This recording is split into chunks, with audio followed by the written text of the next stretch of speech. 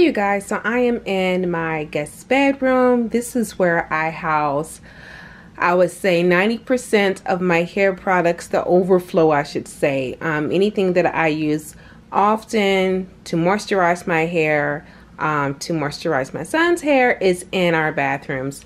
So disclaimer, if you are looking for ideas on how to organize your hair products, this is not the video for you, baby. I have my products just sorted by maker. You know, Suaves is the Suave, Cream of Nature is with Cream of Nature. But as you can see here, this is a cluster of foolery. So I'm going to go through here. In my honest opinion, I don't think I have a lot of products. Y'all, I have seen videos of women who literally have an entire 5-shelf bookcase, bigger than this, full of hair products. We're talking about 100 products. I have maybe 40 to 50 here. Enough for myself and my child. This is for our entire family, but mostly for me.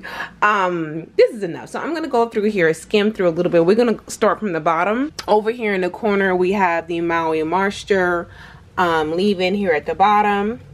We have TGIN, Twist and Define Cream. We have Texture ID that is sold exclusively at Sally's Beauty. I have the deep conditioner up there and a styler. One of my subbies told me about these products, and so I immediately went to my local Sally's and they went buy one get one 50% off. So yeah, we have and here is a DIY shea butter cream right there. Next up is Jane Carter. We have the Curls to Go line.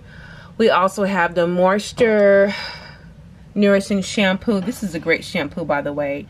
We have Jane Carter's Quench Curl Hydrator here at the back. Next up is LK Naturals. We have her Honey and Sage Deep Conditioner, which is still bae. Just a little bit of that in there. We have the Shea Yogurt Hair Moisturizer, which you guys, I've used this several times now. It is way too heavy. A little bit goes a long way. I think this is best used as a leave-in. It's too heavy in my opinion for styling, but if it works for you, great. We have the Caribbean Coconut Milk Shampoo. Along the back here, we have the As I Am Long and Luxe Grow Yogurt. Really do enjoy this product. Then we have the 2 Camille Rose leave-ins that I recently reviewed. Now, I did make a comment under that review. The next day, using this leave-in, my hair was sticky. Hell, it was damn near gummy. It was heavy. It was moisturized, but it was heavy. I would not use this on dry hair ever again. And quite frankly, if I wasn't lazy, I would go ahead and wash my hair out because it just feels so heavy. And you guys know I have a lot of hair, so yeah. We have the Herbal Tea Seal and Soft. And then we have Meal. We have the leave-in, the deep conditioner, which is coming up here in a couple more weeks, and the Twist and Souffle. So far, these have been my favorite styling products of the new products I've been reviewing. We have the Talia Wajid Detangler, which is okay as a detangler, but I would give it a 9 for leave-in. This stuff is really good as a leave-in. I purchased this for my fries. We have Aunt Jackie's Purify Me Moisturizer Co-Wash. I use this for my husband mostly. I tend to add a couple of other products, and he uses this as his co-wash. Alright, so second shelf, we have Cantu's Leave-In Conditioner Repair Cream. I have stopped purchasing this as a leave-in because they have changed something about the formula. I've been noticing little changes for a year now with them. I used to be able to, around year 2 and 3 for me, I used to be able to do, excuse me, y'all. Oh, yes, the infamous.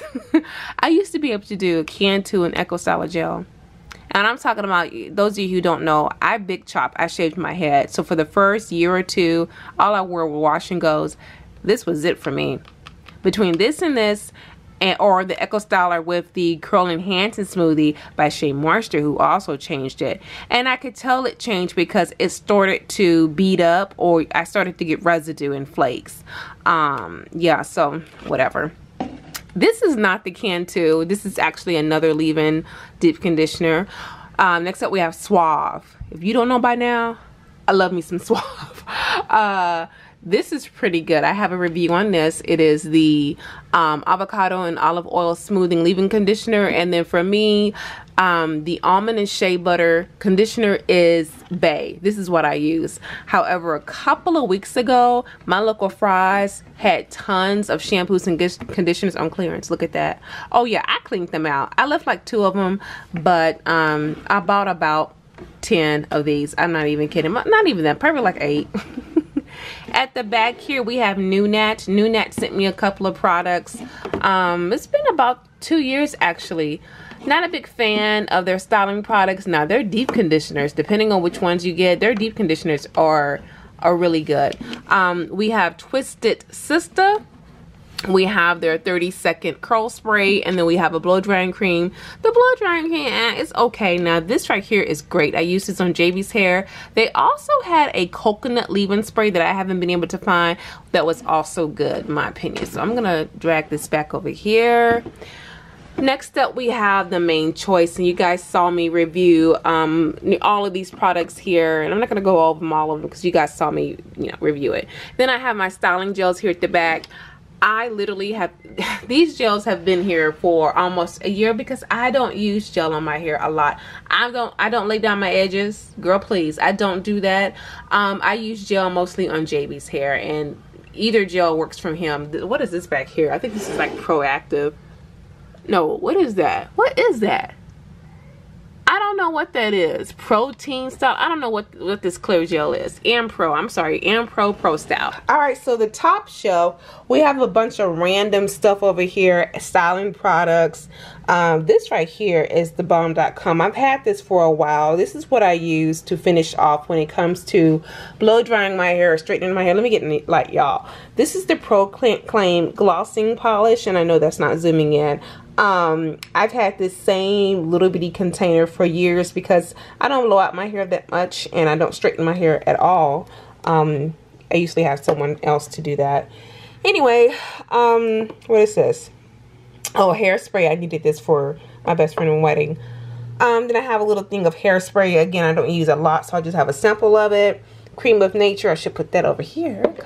Anyway, Apogee Keratin and Green Tea Reconstructor. This was made for me when I was relaxed and transitioning, excuse me. I've gone back to using this, and it's just a little bit left.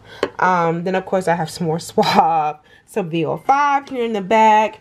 That rest of that Aussie, which wasn't bad.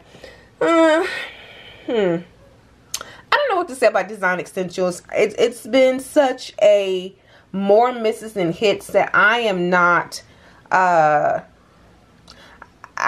not inclined. Does that even make sense? I don't have any desire to purchase any more products from Design Essentials. I think this was sent to me actually.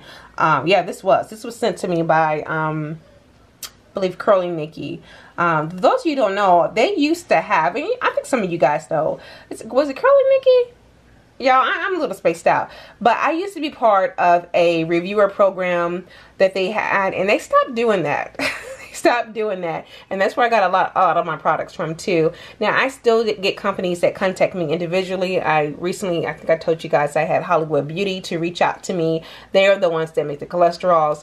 I would say maybe every other month, but mostly I was getting my products through the reviewer program, which they no longer do. So anyway, moving on. ORS, have y'all noticed something different with them? They have a new packaging which includes sweet orange oil. I haven't noticed a big difference, just to be honest, but I still use this. Now, I use this primarily in my pre-poo. Yeah, so anyway, we have the Argan Oil, Cream of Nature. This sulfate-free shampoo is everything to me, and I was using this exclusively last winter. I also love their excuse me, I also love their mousse. The Perfect Edge is okay. I don't even know why I bought this. I honestly think it was on clearance. Yeah. I also enjoyed this oil here. Lot of body. Let me tell you something.